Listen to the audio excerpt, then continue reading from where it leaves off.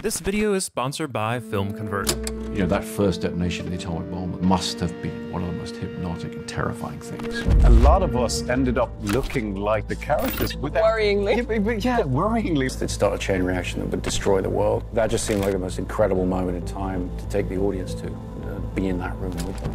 Another Christopher Nolan film is finally here. After what was a fairly muted premiere of his last film, TENET, during the pandemic, the hype has been mounting for the release of Oppenheimer and the story of creating the atomic bomb. This movie is set to be explosive, with Nolan saying that he wants you to experience the power of this world-changing weapon personally. But the atomic bomb isn't the only thing that was explosive about this film's production. From a falling out with Warner Brothers, to Barbenheimer, to the actors' strike starting at the premiere of the movie, it's anything but ordinary. This fascinating production is made even more interesting for the story it tells about humanity creating something devastating they couldn't put back in a box, while at the same time actors and writers are striking over AI, a human construct Nolan likens to the creation of the atomic bomb. This is a moment of history.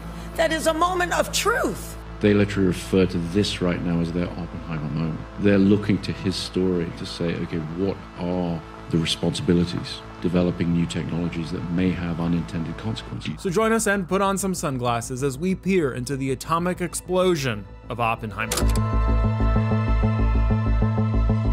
Where better to begin this story than at the end of TENET's production in November 2019, where Nolan's interest in Oppenheimer manifested a good time ahead of putting pen to paper for a new film. The interest presented itself for the first time in TENET in the form of a discussion surrounding the film's MacGuffin named the algorithm and the grandfather paradox. One camp of future scientists believed that the use of the algorithm would mean the end of reality, while another camp of people believed that the algorithm would bring certain destruction. One of these scientists was the Oppenheimer of that generation, and unlike him, she decided to sabotage the algorithm, deconstructing and hiding it in various locations in the past. You're familiar with the Manhattan Project? As they approached the first atomic test, Oppenheimer became concerned that the detonation might produce a chain reaction. Think of our scientist as her generation's Oppenheimer. These references to Oppenheimer really captivated Nolan, and one of the film's major stars, Robert Pattinson, further planted the seed in Nolan's head by giving him an unusual gift, a collection of speeches from Oppenheimer himself. Nolan later said in an interview that he started to get very excited about, rather than using Oppenheimer as an analogy in a science fiction sense, telling the actual reality of the story. And he tied this fascination with Oppenheimer's story to his own experience growing up in the Cold War era, where the threat of nuclear war and global conflict still felt very real. Nolan found himself curious as to how this threat and the technology behind it came to be, even comparing the concept of Oppenheimer to his previous film Batman Begins, an origin story, just for a very different subject matter. So he began to write. Now, it is interesting to point out that Nolan has a different approach to writing a script, a somewhat abstract way, you could say. He describes it as there's a geometry or geography, I think in very geographical terms, or geometric terms about structures and patterns. Over the years, I've tried adopting a sort of ground-up approach to structure, but ultimately, it's very much an instinctive process. Does the feeling have the shape of a narrative, and how does that come together? And interestingly enough, this movie shares some similarities with Memento in that the film features both color film and black and white film. And in an interview with the Lord Lewis show, Nolan demonstrated on a chalkboard how he views a story's structure and timeline. Okay, it's confusing because I don't think pictorially, diagrammatically. So, okay, what do you have? You have the beginning of the film here. Best way to draw it is as a hairpin, like that. That's basically the end of the movie. This stuff is the black and white stuff. This is color. And this is running backwards as a series of jumps. And what we do is we cut between the two the whole way through. So we alternate scene here, scene there, scene there, scene there, scene there, scene there, and they meet towards the end of the film. But then within this, you have flashbacks to a different timeline, which is actually even earlier, somewhere around there. Also within this, you have flashbacks to an earlier time, also somewhere within there. For Oppenheimer, Nolan did mention that he did approach the script in a way that he's never written before, saying, "In the case of this film, I wrote the script in the first person. "It's the only time I've done that. It made it clear to anyone who read the script that we're on this ride with Oppenheimer." As he wrapped up writing the script, it was time to put the cast together, and he had just the person in mind to play Oppenheimer, an actor who had been with him since seemingly the beginning of his career, Cillian Murphy. In September 2020, Nolan would fly to Ireland to hand-deliver the Oppenheimer script to Cillian Murphy. But why fly and not just email the script? Well, Christopher Nolan doesn't actually have his own email, or even carry a smartphone, instead leaving that to his assistant to handle all emails. In fact, this might be part of the reason why his scripts never seem to get leaked or spoiled, because everything is delivered physically and not through a digital way, it would seem. Cillian Murphy would accept the role and go on to later say that it was the best script that he had ever read. Nolan would also bring on Robert Downey Jr., Matt Damon, and Emily Blunt, who all took pay cuts to work on this movie, earning $4 million each instead of their usual $10 to $20 million to be in this film. With the script and cast set, it was almost time to start production.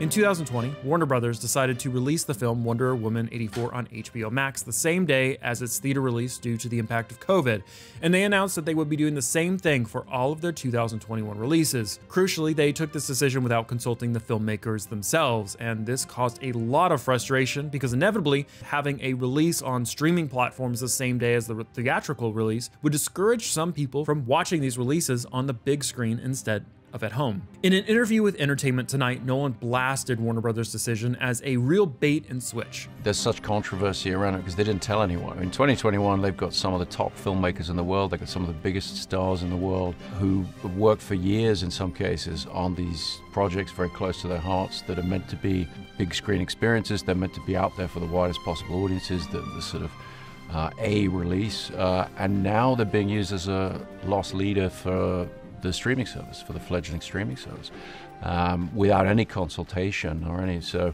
it's really unfortunate. It's not the way to do business, and it's not the best thing for the health of our industry. And this mismanagement prompted him to look elsewhere for the making of Oppenheimer.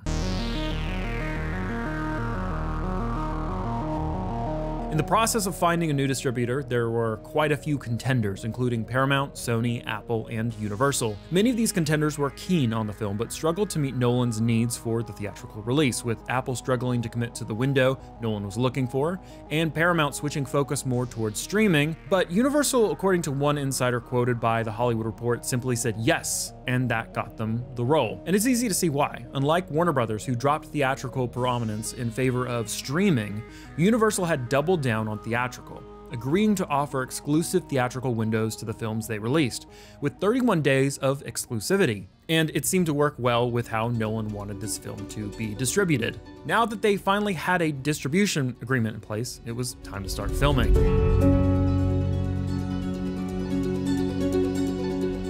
Filming would start in January 2022, and most of the principal filming would take place in the desert in New Mexico.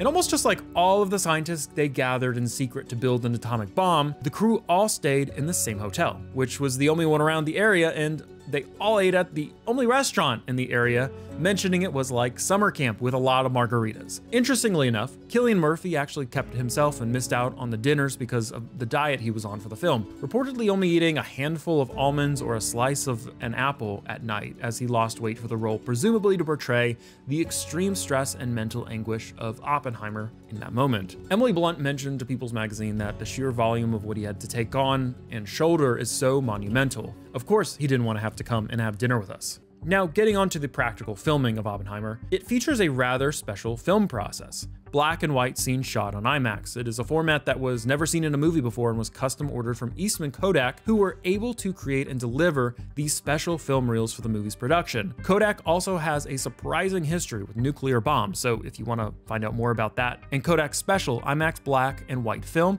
you can watch our other video that we link to in the description. And while it is preferable to use film for a movie, that's not necessarily a luxury all of us can afford, or that even makes sense in a workflow situation. I mean, IMAX film stock costs around $2 to $3 a foot to buy and process, and considering Oppenheimer's 15 per 70mm film final cut film reel is close to 11 miles long or around 50,000 plus feet, yeah, I don't think many of us have a couple $100,000 laying around to spend on film, or even maybe have the patience for it to process. For me, this is really where I use our sponsor Film Convert's film emulation software. In fact, you may have noticed it throughout this video, as 60 to 70% of the video has Film Convert's film emulation used throughout. Adding Film Convert's film emulation to photos and low-resolution videos actually helps to soften up some of the digital tearing and even gives it a nice film look at the same time. Now, I use it in a weird way, but there are plenty of other ways to use it on actual footage that you take and use. And there are also other awesome film convert programs like CINEMATCH, which helps you to match looks between different camera sensors, which is a lifesaver as a video editor. Be sure to check out those links below and use the code Voyager to get 10% off on all film convert products. But really, however novel the black and white IMAX look is, certain scenes just require a spectrum of colors, especially the mesmerizing yet terrifying recreations of an atomic blast. Instead of making use of various particle simulations and fluid dynamics, Christopher Nolan wanted to capture the destructive force of the nuclear bomb on film, capturing real sparks and fire and the turbulent winds of the most destructive weapon on Earth. There were certain challenges in place in regard to filming these explosions. The cameras needed to be shielded from debris and heat, and the correct film stock had to be used in order to prevent the entire sequence from being overexposed. Small enough for the pyrotechnics to not injure anyone and to be controlled enough for the camera crew to film, but also big enough for the explosion to not appear as small, preventing the so-called dollhouse effect from happening, or in other words, preventing the viewers from knowing that the explosion was a miniature. Luckily, we did get insight into the explosions from Scott R. Fisher, the effects supervisor of Oppenheimer. In an interview from Slash Film, he explained that the majority of the explosive mixture was composed of gasoline and propane, with other substances being mixed into this flammable cocktail, specifically magnesium and aluminum powder. Nolan envisioned these effects from a non-CGI standpoint, but describing what would essentially be a big-ature, a funny special effects term that essentially describes a big miniature. Scott Fisher wasn't the only person that Christopher Nolan took on board. Andrew Jackson also was recruited from the start, a VFX supervisor from Double Negative who previously worked on Nolan's Tenet and Dunkirk and other films that included a whole bunch of explosions, namely Mad Max Fury Road. According to Jackson, Nolan recruited him onto the team thanks to a demolition-heavy demo reel, showcasing various explosions Jackson worked on and asking the director if any of the demonstrated effects interested him. It turned out that the footage spoke for itself, and Andrew Jackson expressed that he had great joy in brainstorming what a nuclear explosion could look like, which is a slightly concerning thing to say. Coming back to the explosive compounds, gasoline and propane obviously were used for igniting the explosive mixture. Aluminum and magnesium, on the other hand, played a role significantly brightening it up. In powdered form, both metals burn a bright white, to the point where the light created from the ignited powders could even damage your eyesight if you looked at it for too long. And this burns in air very easily and gives out a lot of energy, form of light and heat, but a brilliant white light. So you can see this here, bring the lights down please. So a brilliant white light as the magnesium reacts with the oxygen from the air. With magnesium's bright flash and the aluminum's bright white sparks, Scott Fisher and Andrew Jackson were able to achieve a simulation of what a nuclear blast and physics happening within it could look like. It's kind of back to the old days. We did a lot of experimentation. We came up with some very interesting analog methods of how to approach this, all of which was leading to the Trinity test. Aside from the bigatures, the effects team might also have filmed smaller sparks, light streaks, dust clouds, and explosions in a smaller lab-like setting, with many scenes featuring a dark backdrop and the effect seemingly being filmed up close. However, we found a peculiar little detail in one of the more recent featurettes.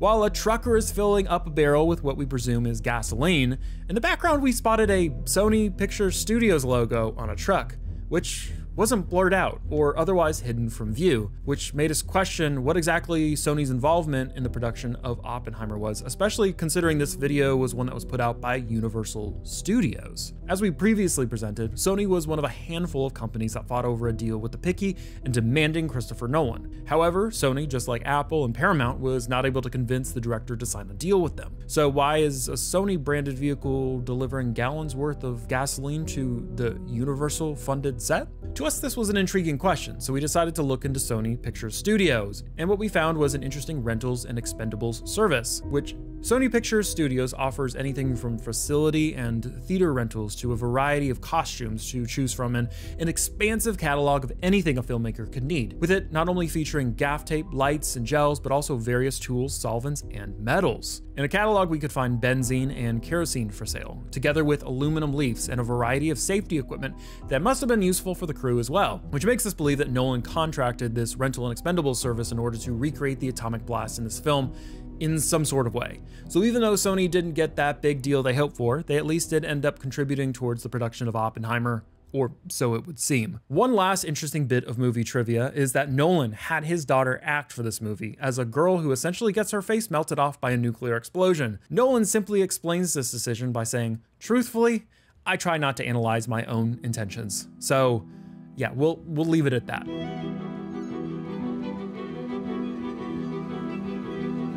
Finally, principal filming would end in May 2022, and the teaser trailer for the movie would be released in the summer of 2022, with an interesting countdown clock that many assumed was a countdown to the release of the movie. They even got a billboard to count down for the entire time, but it actually was not for the movie, but a countdown to the exact moment on July 16th, 1945, when the first Trinity test was triggered.